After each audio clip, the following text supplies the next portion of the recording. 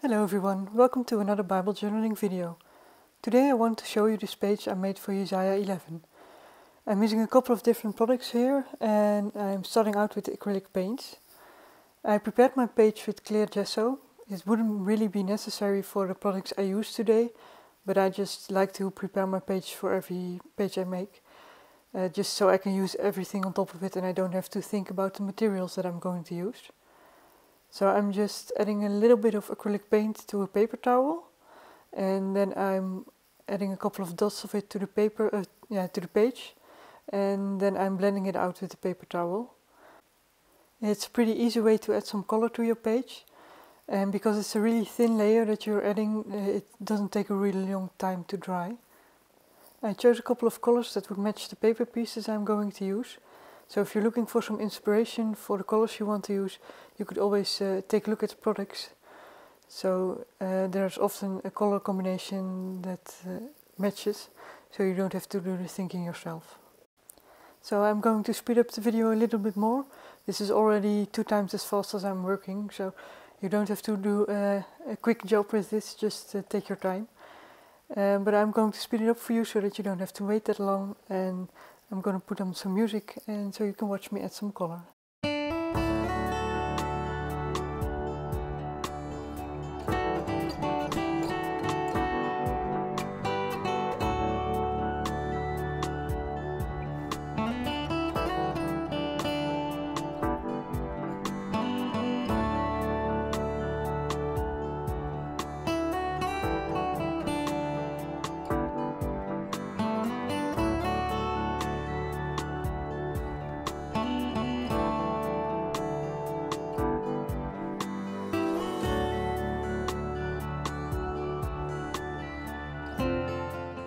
I chose a couple of paper pieces for this page, so I'm just laying them out so I can see how much room they take and what I want to use to fill up my page.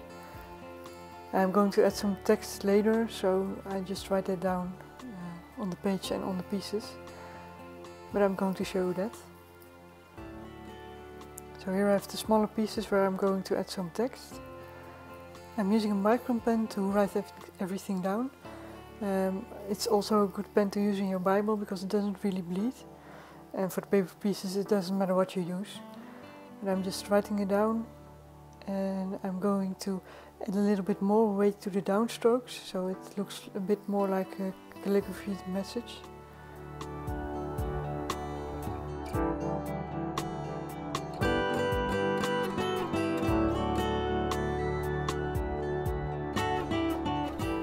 All the pieces that I want to use on the page are ready now, so I'm just going to lay it out again so I can adhere it on the right place, and so I can add the messages between the paper pieces. I'm just writing down a couple of letters and a little message on the left side.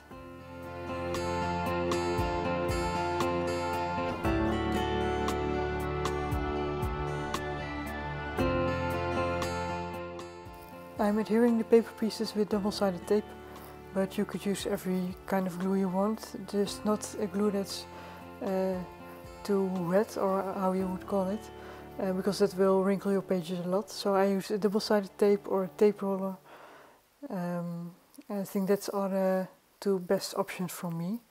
I did use a sticker machine once, so that's something you can put on through your paper and it will add some glue to the back side. That's a good option too, but the machine I was using left a little bit of adhesive on the sides, so they became a bit sticky on top too.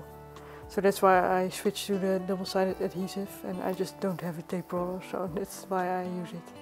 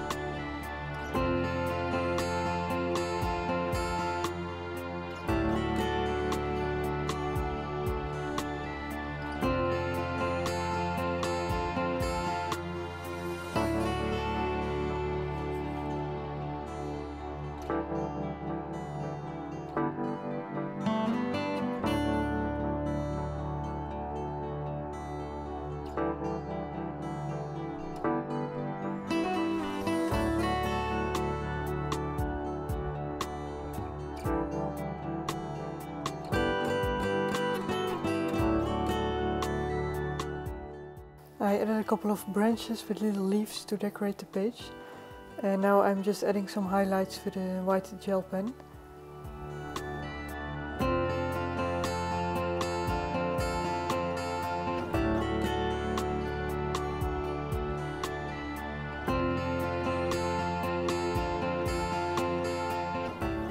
That finishes the page for today. I'm going to show you the back. As you see, it doesn't really bleed. The acrylics don't bleed, and they add a little extra layer of prevention for the pens too, so it doesn't even shine through.